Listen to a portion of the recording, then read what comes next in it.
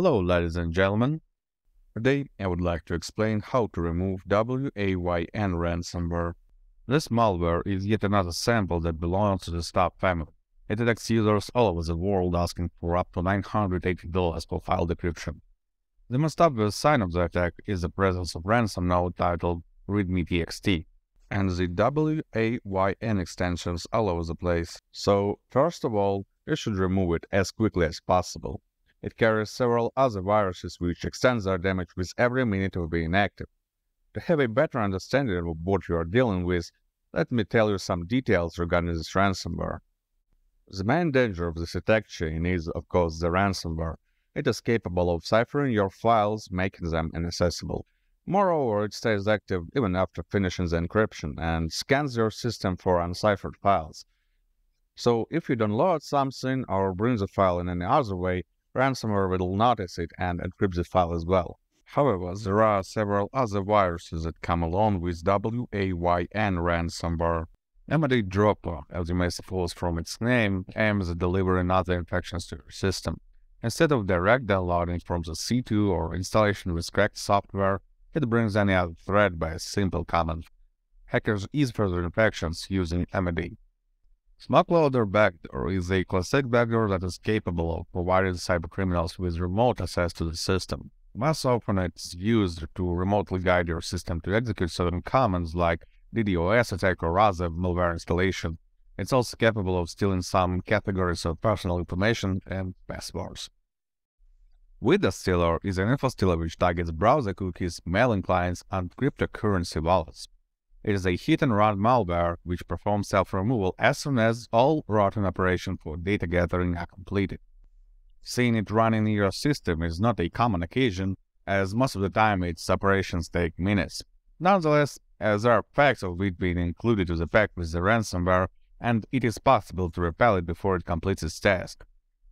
It is especially effective considering the fact that Window sends the data package to the C2 server just before performing self-destruction.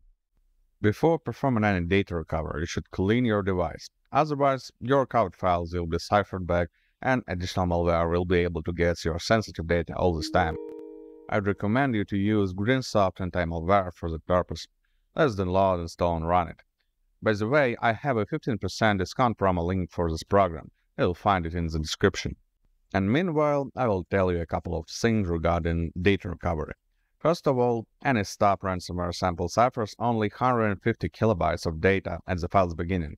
For documents and photos of typical sites, it is critical. They are getting entirely encrypted.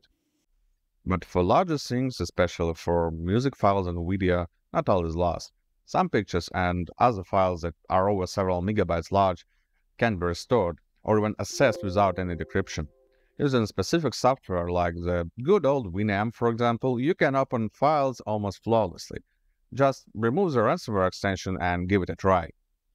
Another piece of good news is that this ransomware becomes quite lazy when it comes to ciphering exceptionally big things. And the big things, I mean ones of over a gigabyte size. Keeping such large things on your disk is not a common occasion, but if you have one and it has this nasty extension at the end, try to remove the excessive thing and open it as usual. There is a large probability that you will succeed. Now let's discuss a more problematic side, file decryption. I recommend using the Microsoft Decryptor tool. It's a free software that is designed specifically to deal with encryption used by Sstep ransomware. However, before making any steps here, you need to check whether files are ciphered with an online or offline key. To check the key type, go to the System ID folder in your system directory and find their personal ID.txt file. This folder and all entries in it are created by ransomware in the process of encryption to store some details regarding the attacked system. The personal ID.txt file contains a single string that is used to identify the victim among others. If the string ends with T1, then malware has used an offline key to encrypt your system. Any other endings of the string means the use of an online key. The other sign of online key usage is the presence of this strangely named txt file in the same folder. This file keeps a public key used during the creation of an online key, though it may sometimes be created but not used because of the network errors. To be sure about the type of the used key, it is better to look at the personal ID.txt file. The difference between online and offline encryption keys directly influences your chances of success in file decryption. Online key is generated and stored on the common server controlled by cybercriminals. There is no way to get it, thus deciphering your files right away is not possible. You need to wait, in some cases for a pretty long time. Keys may leak, law enforcement may arrest the hackers and release all the keys, or specialists may find the vulnerability in the encryption mechanism and release the effective decryptor. There is plenty of room for hope. Offline keys are different. There's only one offline key used for all victims of a specific sample. That gives you much bigger chances to get your files back. You may need to wait a bit before the key will be discovered, but in general it takes much less time than in the case of an online key. There is one thing you should be certain about. You should never pay the ransom. By paying up the bill, you fund the hackers, which motivates them to keep going.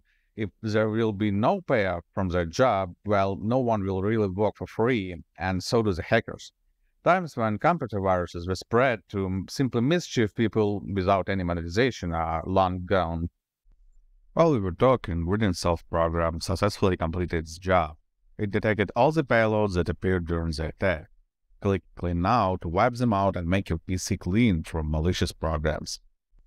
Please note, GridinSoft Anti-malware is a malware removal program, not a decryptor.